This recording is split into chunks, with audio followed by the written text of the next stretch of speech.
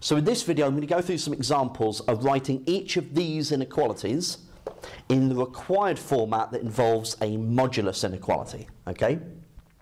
So, if we go for this first one, x is greater than 2 but less than 10, the method I showed you in the previous video started off with us finding the average of the two endpoints of the inequality. So 2 plus 10 divided by 2, so that'd be 12 divided by 2 is 6. Then we subtract that value from each of the elements, okay? So 2 take away 6 is going to be minus 4, x take away 6, and 10 take away 6. And so what you should end up with is numbers either side of the inequality that have the same size. So you've got minus 4 and 4 here. And so this can be written in the format of x take away 6 modded is less than 4. Okay?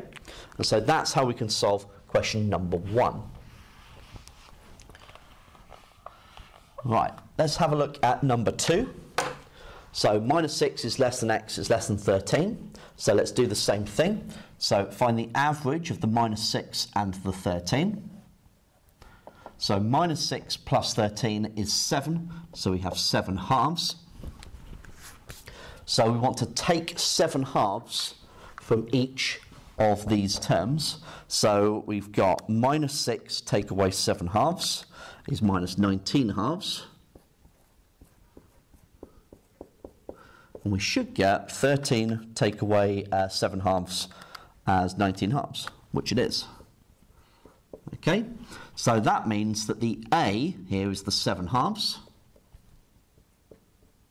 and the B is the 19 halves.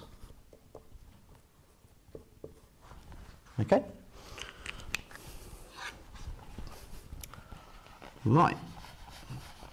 So if we now have a look at number 3, x here is less than minus 15, x is greater than 57, and we want to write it in the form of x minus a modded is greater than b. So we're going to use the same methodology, okay? We're going to add the minus 15 and 57 together and divide by 2.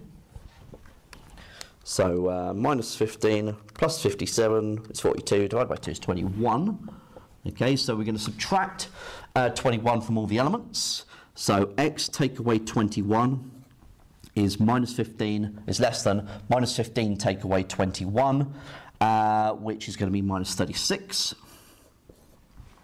And x take away 21 is greater than 57 take away 21, which is positive 36. And so the A here is 21, and the B here is 36. Okay, and so that's how you can write each of these inequalities in those required formats.